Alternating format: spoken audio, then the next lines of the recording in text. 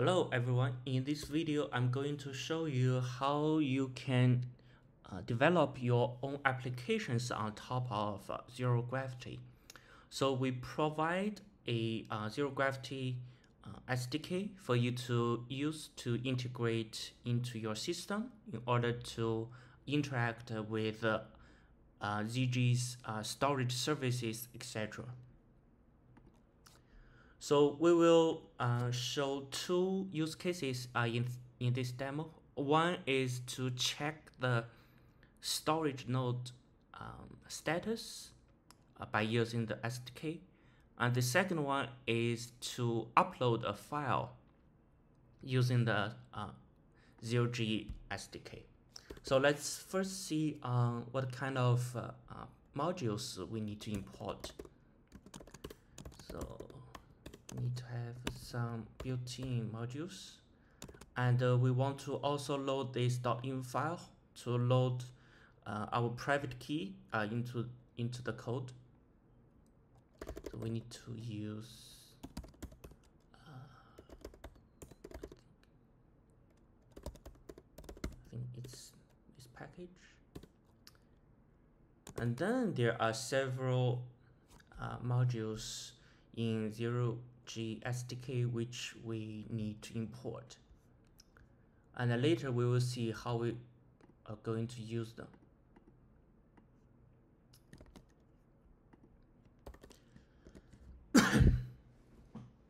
Yep. So 2 from the Go Ethereum and 5 from 0G storage client, which 0G provides. And once we have all these packages, we first need to install these packages. We can first go mode init. For example, 0G-SDK. Let's do demo this time. Okay, and go mode tidy to install all these packages. Okay, and we have these two files. Now let's see. Okay, so we want to know the status of our storage service. So what we can do, we first need to define the IP. Let's use just the official RPC of the storage testnet. It's an IP, and we need to create a client to connect. This client is from the node. There's a new client, new client.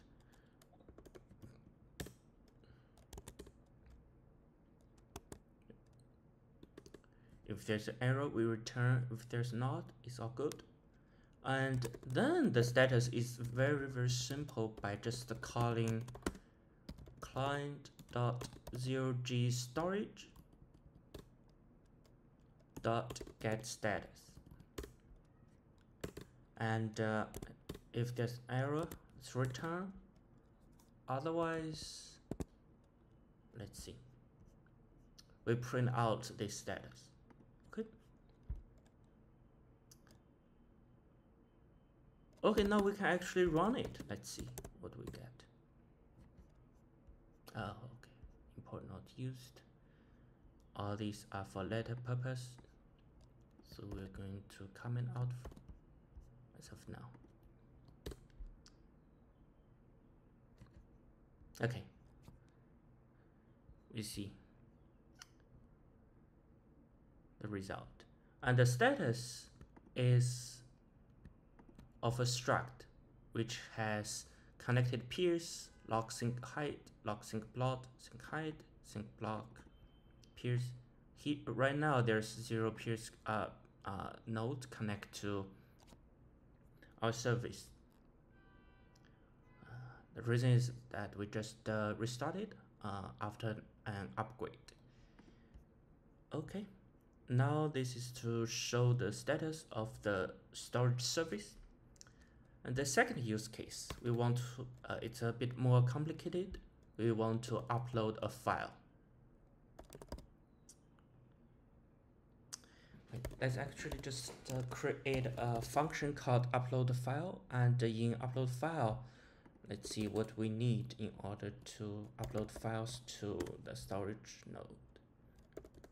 Upload file, client node.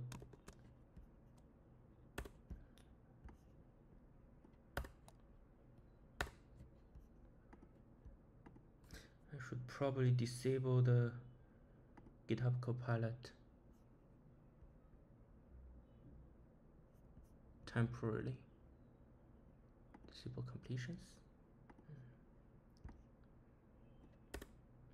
Okay, upload file. We first need to load the environment variables, basically. It do by error go.if.load,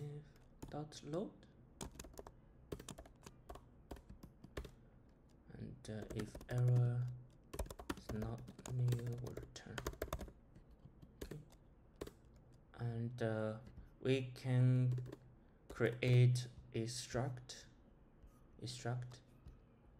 which stores all the configurations just to make the code more readable, and we call it upload args, and we can create an instance of it, upload args. Okay, first is file. You can just name it, for example, test file.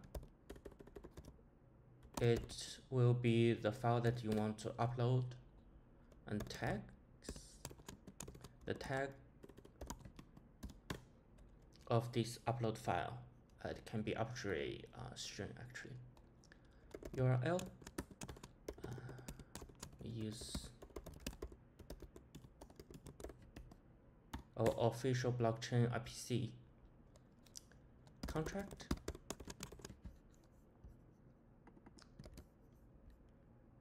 This is going to be our log contract, which you can find in the 0g doc. And we have key, which we get from the environment private key. The false, whether we enforce the upload of a file if it's already uploaded or not. And the task size, this is the parallel task size. Because we triggered the parallel upload, so this is the number of workers. Okay, and then we can create a W3 client from our blockchain module. Blockchain dot master new web3 args URL key, and we need to close it after the code finish. So to close it, and we also need the contract address. Let's first convert it to from hex to address using our contract. Actually, this is a common Ethereum common.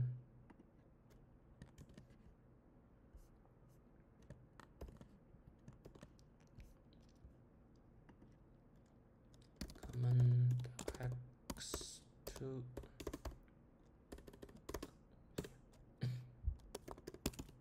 contract, and let's get this log contract, or we call it a flow contract, either way, which is contract new flow contract. Yeah, let's call it a flow contract just to be aligned with the name here. Flow contract address and W3 client. Also check the error.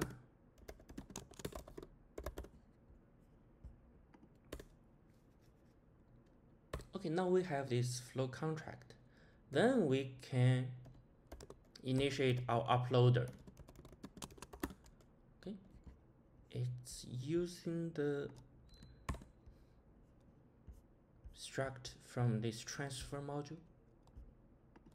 Transfer new uploader, as you can see, which is here.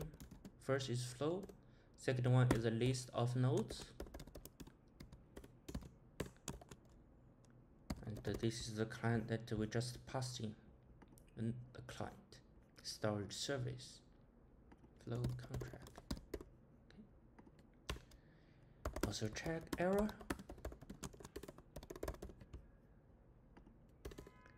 Now we have uploader. Let's define the configurations for our uploader. Transfer dot.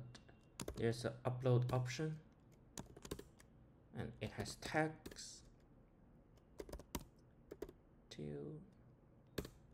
Let's decode these tags because let's see. It's a list of bytes, so we decode it. Force, whether we force it to re-upload even the file exists, right? Force. And the task size, we just define task size. Okay. Now we have the configuration. Okay. Then let's load our file, the test file. Let's create a new test. It can be just arbitrary content.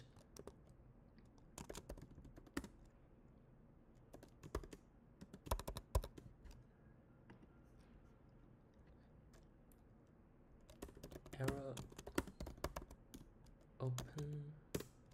Open this file.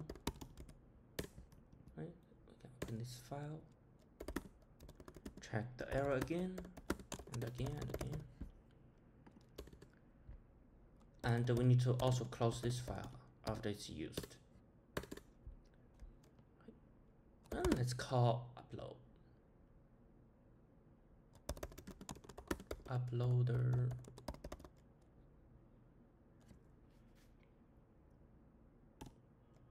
Upload.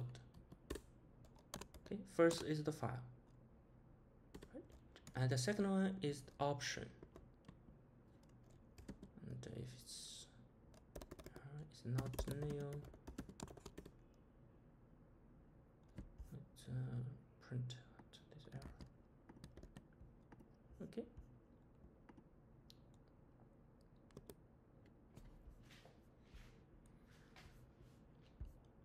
All right, then I think we finished the function to upload a file to our storage service using using the provided 0G storage client, which is our SDK.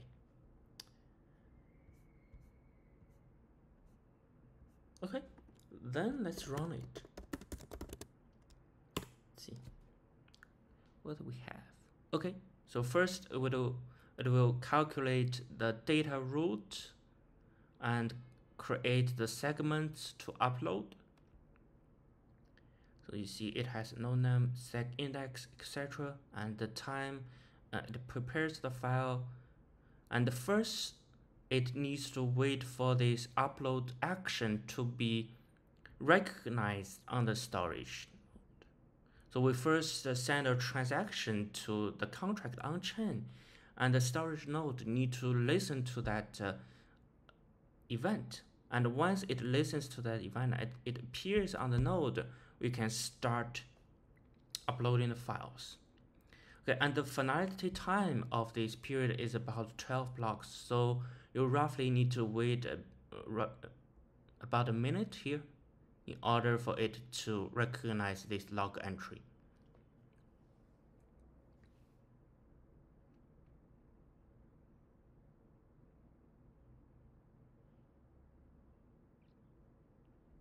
It's unavailable yet, so there's a warning message, but you don't need to worry about it. It should take a while.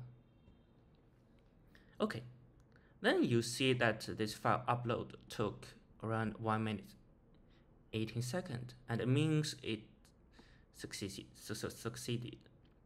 Okay, now you see two examples of how you can use the 0G storage client to check the status of the storage node service or upload a file to a certain storage service using the provided SDK.